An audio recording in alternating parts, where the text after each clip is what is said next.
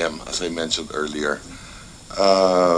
Usec Mario, thank you for being here. Magandang umaga, magandang hapon sa inyo. Mr. Senator. I understand that you are not a political appointee. So, naintindihan ko yung presentation nyo kanina at alam kong posibleng hindi mo alam nga yung vetting process when the document comes to the DBM. Di ho ba? No? Having said that, napansin ko in the COA report that the VILP and the PDAF for the years 2007 to 2009 is roughly 80 billion. Di ba? Dito rin sa COA report nakalagay na ang na-release is roughly 115 billion. Pwede bang malaman kung paano nangyari yun? How could, in these accounts, what was appropriated by Congress was no more than 80. Paano na i-release in these accounts kulang-kulang 115 billion? And dun sa COA report nga pala, only 38 of the 115 was audited. Yes. Would you have an explanation how that came about and what allows for that to happen in your technical experiences? Yeah, thank you, Your Honor.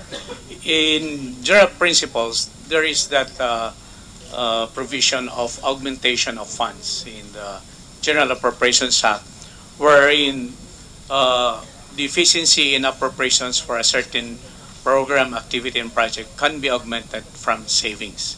So, in principle, that's being implemented, I mean, in policy and so forth and so on, and that is also provided in the general provisions of the GAA, the policy of augmentation. So, meaning to say that the authority to augment these funds come from whom? It is the, in the case of the executive branch, it's the president. In the case of the Senate, the Senate President. In the case of the judiciary, the Chief of the Supreme Court. Okay. Insofar as the VILP and the PDAF is concerned, sino ang pwede mag-augment? Ang presidente, in effect.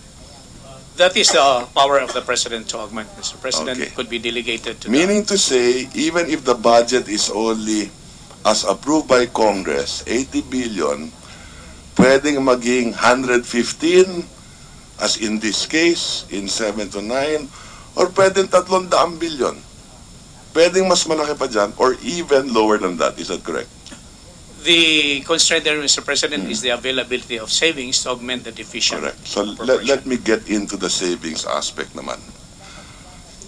How does one know that there are savings? Isn't it that you only know savings supposedly at the end of the year? How does one account for savings? Is it done on a monthly basis, on a quarterly basis, on a semi-annual basis? Paano ba nalalaman kung may savings? O di kaya, posible bang gawa-gawa yung savings? Meaning to say, hindi ko i-release ang pondong ito sa department na to, na sigurado magkaka-savings, at i-augment ko na kaagad itong department na to. In the general provisions of the GA, Your Honor, there is the definition of savings. And there are instances where savings can be declared any time of the year. So it is not, you don't have to wait for the end of the year to declare savings. So it could be done any time of the year on a day-to-day basis.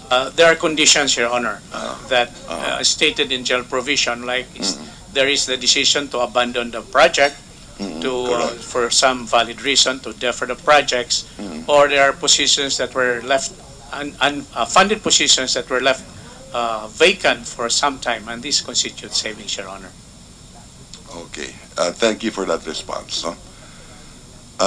This is very beneficial, our discussion today, is because we are also deliberating the budget for 2015 in a different committee. Now, in your opinion, Usec, you've been in the department for how many years? 23 years, Your Honor. 23 years, no? There seems to be so many lump sum appropriations in the budget. The PDAF is a lump sum appropriation. Isn't that correct? Yes, Your Honor. Okay. And normally you have the special purpose funds, and then you have the special purpose and the unprogrammed fund. Right, Your Honor. And they are very big accounts, very big amounts. Diba? Yes. And the authority to release these amounts rests with the office of the president. Isn't that correct? In the special provision of each special purpose funds, the conditions are set there who could approve the release. Like in the case of the calamity fund, it is subject to the approval of the president. The release from the contingent fund, subject to the approval of the president. Well, however, other funds can be approved by the Secretary of DBM, Your Honor. By the Secretary of DBM? Yes, Your Honor. So there are funds in the special purpose and the unprogrammed fund na hindi na alam ng presidente na, based on your response, that the Secretary has discretion over. In this case, Your Honor, we submit regular reports to the President on the status of the whole budget, including special purpose funds. Okay, so the President is informed. But in certain cases, a judgment must be made. But in certain cases, as you're mentioning today, the judgment can be exercised by the Secretary of DBM.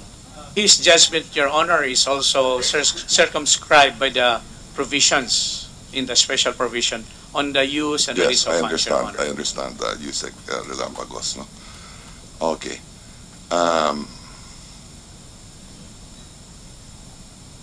So you do not deny, Secretary Usec, that for the period 2007 and 9, roughly 115 billion was released over and above what was appropriated by Congress. Personally, Your Honor, I have not seen that figure yet. You've not seen the COA report? Not in its totality, it's just the executive summary, but as I've said, as a matter of principle and as provided in the general provisions of the GA, that could happen, Your Honor, through the process of augmentation of a certain TAP that is deficient in budget. Is there any difference between the previous administration and this administration with regard to augmenting? I think the law still remains the same on the process of augmentation, the conditions where you can declare savings and use realign it to augment items, Your Honor. Thank you, Usec Relampagos. Now, let me move on for today to the issue of the implementing agencies. And in this case, the DA and the two GOCCs at the very least. No? Okay. For the period in the COA report, for the period of 2007 to 9, roughly 1.7 billion was released to DA. That is what is mentioned in the COA report. Di ba? And it was discussed earlier, magkanong napunta sa ZIREC at magkano yung napunta sa NAPCOR. Okay. In the release document of DBM, nakalagay ba dun yung ZIREC at NAPCOR? Your Honor, as I presented earlier, in the menu of projects that are qualified to be implemented, funded out of PDAF, we show there the list of agencies that can only implement these programs and projects, and ZIREC and NAPCOR are not there. ZIREC and NAPCOR is not there. Who made the decision? So the release document was to the DA, in effect. Who made the decision that the funds to be allocated by DA should go down to ZIREC and NAPCOR? Can we find out from the Secretary if he knows how that came about? Yes. Mr. Chairman, as I've been saying this morning, there are two documents that I've seen, And the letter of the legislator to the office of the secretary at that time identified ZIREC as the So the implementing arm. legislator wrote to the secretary, requested the secretary to download those resources to ZIREC. Together with the SARO number. Okay. Okay. Is the secretary authorized by law or in the budget to agree to the legislator to download these resources to the ZIREC and to NABCOR? It's just a question. Can any of our resource persons tell us kung pwede ba yun? Or does the secretary have this very wide discretion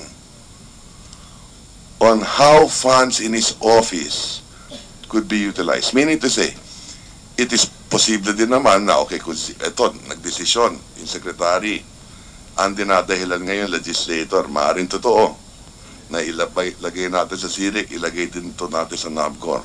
What about the other funds in the office of the secretary? Could he also release to ZIREC and to NABCOR just like that? Or halimbawa, ibigay niya sa ibang, other offices in the Department of Agriculture? I mean, does he have that wide discretion? Yes. Just for our understanding, we're not pointing any blame. Gusto ko lang maintindihan kung paano ba ginagawa ito. Yes, Secretary. Mr. Chairman, sa panahon po ngayon, hindi po ito kayang gawin kahit sekretaryo sapagkat naka-line item po ang lahat ng mga programs na pinopontuhan po namin. Isinusumiti po namin ito sa Kongreso at saka po sa inyo. Secretary, hindi line item ang budget ng Department of Agriculture. At ito, linabas ko na to during sa budget deliberation. In fact, the budget for the Department of Agriculture is 39 billion. Maraming lump sum items dito. Farm to Market Road, 12 billion. Hindi nakalagay kung saan pupunta, ano yung lugar na gagawin. I mean, malaki ang discretion. Maliwa, 12 billion to eh. At marami pang iba dito. Meron pa rin dito, halimbawa, implementation of various projects, programs of LGUs, 8.3 billion in the 2014 budget. Kung kaya't nananawagan nga ako, dahil masyadong malaki yung mga discretion sa tingin ko, na mas maganda siguro kung ila-line item some of these amounts, no? But I agree that the President must have some flexibility also over certain funds. No? Yan, naintindihan ko. I'm just trying to tie it up to the budget process. No? To have a good understanding how it works. Yes. Please continue, Secretary. That's the reason why, Mr. Chairman, as early as now, nag-aayos po kami. We are advised to have the budget as much as possible na wala na po halos yung lump sum. So, ina-identify na po. So, in the past, ang sagot ninyo, in the past, walang rules. At least in 2007 to 9, pwedeng mag-download ang Secretary. Halimbawa, in this case, to ZIREC at to NABCOR. And probably they did other things also, posible. Diba? Oh. And because I believe in the integrity of this administration, especially of the President, na I'm sure they're finding ways to correct these flaws as well. Di ho ba?